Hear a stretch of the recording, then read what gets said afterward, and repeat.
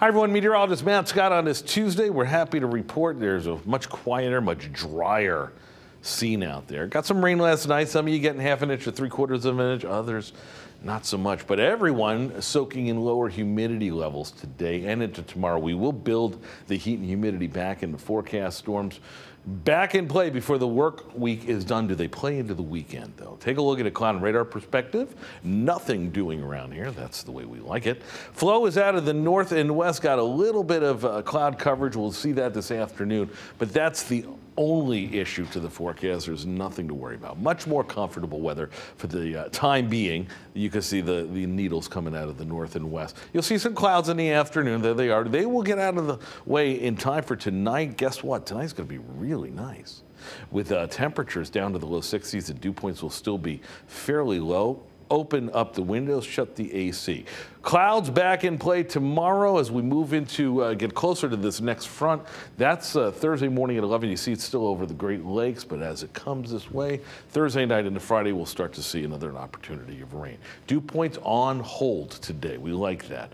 Tomorrow, same deal. Thursday, not so much. Thursday and Friday, quite humid, but it does break again in time for the weekend. That's good timing, isn't it? You'll see the rain chances spike a little bit for Thursday night into Friday morning.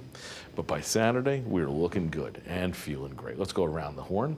Temperatures into the low to mid 80s. We should be at 85 for a high. That's about it in New Haven, Brantford. Numbers a little warmer at the shore thanks to that northerly flow. Low 80s in southeastern Connecticut, up in the Quiet Corner, 80 in Killingly, 79 in Pomfret. Low 80s for the capital city, Cromwell, Higginham, New Britain as well. Upper 70s for the Litchfield Hills. Hey, the Yard Goats have a fairly long homestand. Playing the Portland Sea Dogs tonight, 7:05. Looks good at first pitch, looks good at the last catch for the Yard Goats. Here's a look at a 7-day forecast. If you got tickets for the Yard Goats, most of these days, maybe Thursday night, may have an issue. I don't know if they're playing Thursday night, but I do know that Sunday, we've got a Scooper Sunday benefiting the Jordan Porco Foundation. That'll be fun. All the ice cream you can eat if you buy a ticket. I'll be scooping some. 83 the high today, down to 61 tonight, 88 tomorrow, 89 Thursday, and then milder, less humid conditions for the weekend. That is a look at a forecast. Make it a great Tuesday. We'll see you at 4 and 5 o'clock.